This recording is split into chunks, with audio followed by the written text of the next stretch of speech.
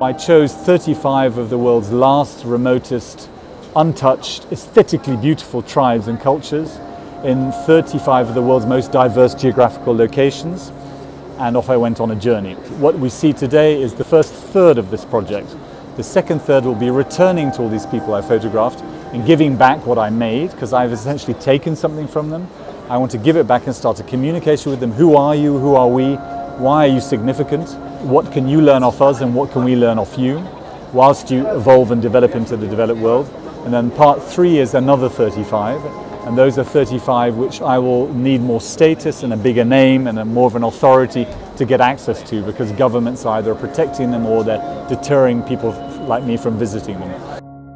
The true challenge is communication. How do you communicate with these people? How do you communicate with them on a superficial level, but then how do you communicate on a deep level in wanting to make these photographs?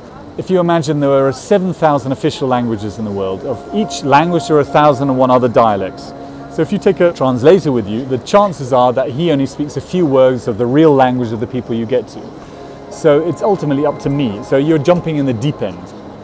But that, in actual fact, is what it's all about. If you dare commit, if you dare become vulnerable, if you dare metaphorically strip off and get in there, if you dare take a very old, 50-year-old technical camera and a tripod and plate film and be on your own, well, in the case I had a cameraman with me, you have to go to the very source of how people communicate with one another. And that goes far beyond language. It goes into touch, it goes into body language, physicality, your eyes, it goes into emotion, laughter, crying. I had many physical accidents because I couldn't actually cope with what I was doing. I was on the limit of my physical capabilities. And in that way, you re-communicate on a human basis.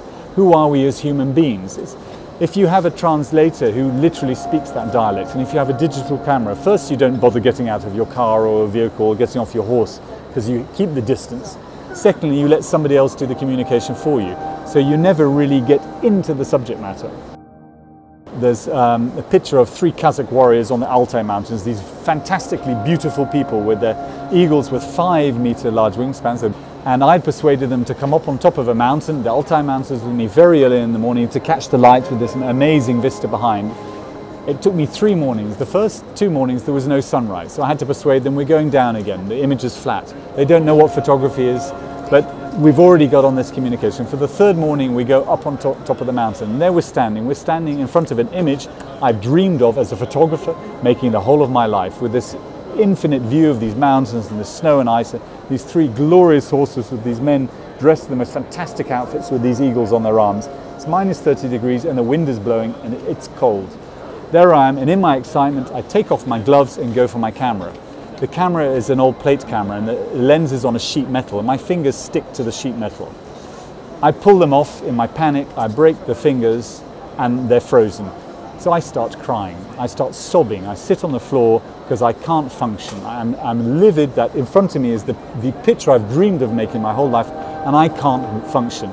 So I'm sobbing and I'm sobbing, I'm sobbing. I get up and I jump up and down. In the meantime, the Kazakhs are sitting there on the mountain, proudly waiting for the light to come, waiting for me to come and make the picture. And I turn around and 2 of the women had followed us up the mountain.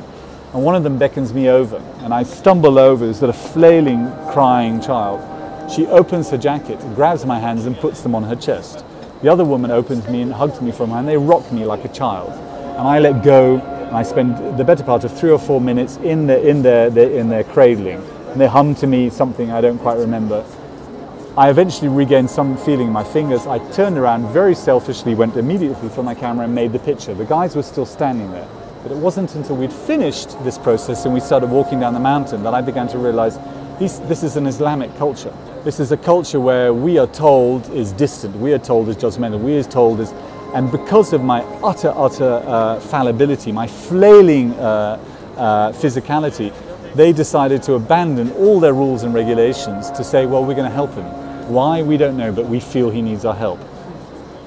Because they didn't get a picture from me, they haven't seen the pictures yet, I didn't pay them for it, but they took me in on a human basis, and by pushing myself into that vulnerable situation, you end up connecting. And I think the moral behind the story is if you dare come close, if you dare become fallible, wherever you are and whoever you are, you can make some form of human connection. And the icing on the cake of that human connection is making these pictures with this large-scale camera, these pictures of dignity and pride and hopefully beauty. majority of the people weren't necessarily aware of what the camera was. They have no form of documenting or their being. So this whole idea of stealing their culture in a photograph, when they never had photography in their culture in the first place, where did that come from? I think there are one or two cases where it may be true, maybe in the Aboriginal culture in Australia, but there again, that is an imposition because they've never had cameras or any form of making a physical representation of themselves. But the majority of the people were unaware of what a camera was and unaware of what a picture was. What they were aware of was me worshipping them and praising their vanity. And the more you did that, the more smaller you became, the more you put them on a pedestal, the more you played with their face to get the light, the more you fiddled with the reflectors, the more you waited till the rainbow came, the more power they felt in their presence and the more they loved it. And often you would arrive in a village and people weren't necessarily aware, and you'd look around the group and you'd find one person you'd make eye contact with, and then you get him sitting down, you start playing with the camera, and before you know it, the whole village would come. And then the inverse would happen. They wouldn't let you go until everybody had sat on that chair and everybody had had me touch them and raise their chin and turn it to the left and turn it to the right and put that film in the camera.